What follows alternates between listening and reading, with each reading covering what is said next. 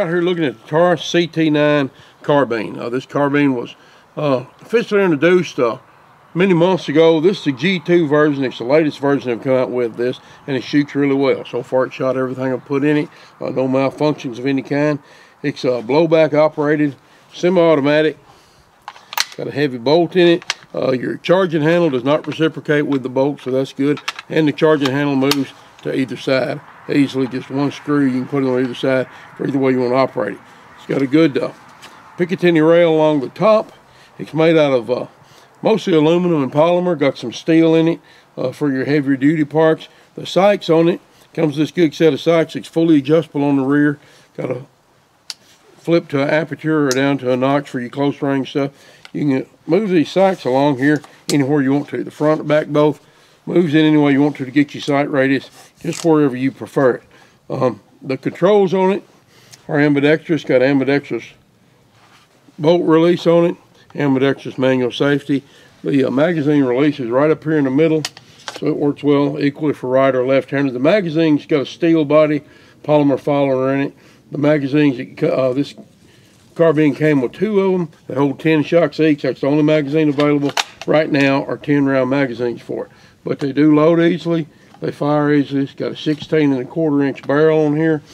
And it also functions really well, as I said. Had no problems with it on functioning. We fired stuff from, and I'm not sure what Taurus recommends on it right now. We'll find out. I fired standard pressure stuff, plus P stuff, plus P plus. No problems at all. Even shooting from the left shoulder, not getting any spray with the bolt opening too early or anything. The buckstock on it is skeletonized, fixed, very comfortable. Gives you a good hold on it. It's got a 15 1/8 inch length of pull. The trigger on this thing, let me close this bolt up. The trigger is really smooth. It's got less than 1/4 inch of travel on it, and it's got a light, crisp pull.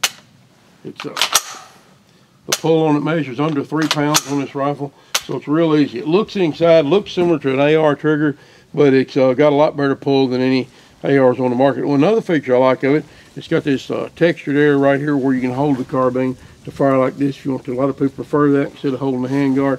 You can use it either way. Anyway, it's a good little carbine. Weighs 6.5 pounds, which is a weight like that on a 9mm just reduces the recoil to almost nothing, no matter what load you're shooting. So if you want something with a light recoil, very functional. It functions well with hollow points, full metal jacket, whatever put in it. Runs really well, no problems at all. And it's available now from Taurus. I checked the distributor's website this morning. Lipsy's was showing over 20 of them in stock at this time, so they are available. It's also coming out in 40 caliber. Don't know if that's available yet or not. Haven't seen any, but this 9 is ready to go now. Got a 1/9 twist, free floated barrel on it. Accuracy seems decent so far. We're gonna put it on paper and you can see just how it'll group.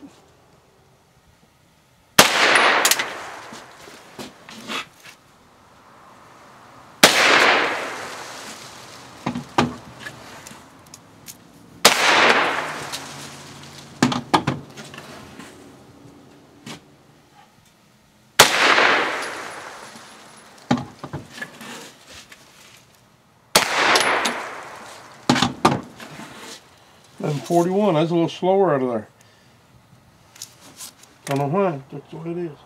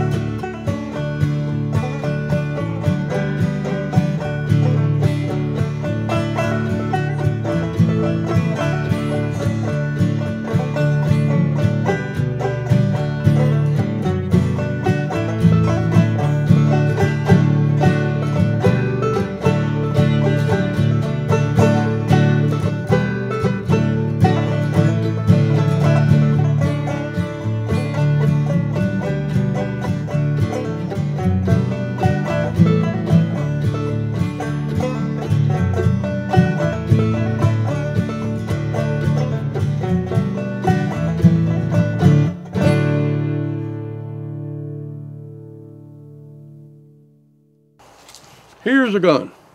Y'all buy one. How was that?